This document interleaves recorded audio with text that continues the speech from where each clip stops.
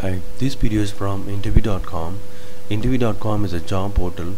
If you're looking for a job, you can post your resume with us. In this video, I'm going to talk about one of the basic and important Java interview question. What is an unreachable object in Java? When an object, we can say it is unreachable. If an object does not have any live references to it, then the object becomes unreachable object. For example, in the main method, I have string buffer object created. Okay, so I've created it and this has the reference to this object and I'm trying to print this string buffer object. Okay, now it is not eligible for collection, for garbage collection. So in these two statements the object is not eligible for garbage collection, whereas here I'm marking this as null. This reference I am marking as null. That means it is null, means nothing.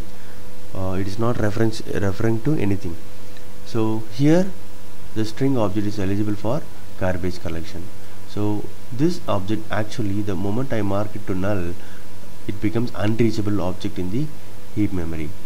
And there is one more example. I have created a scope object method.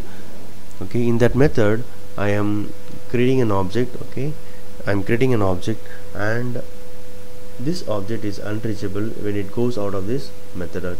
Okay, so this is also unreachable object. The question is what is unreachable object in Java? If an object does not have live references to it, then the object becomes unreachable object. Hope this question is useful. Thank you and all the best.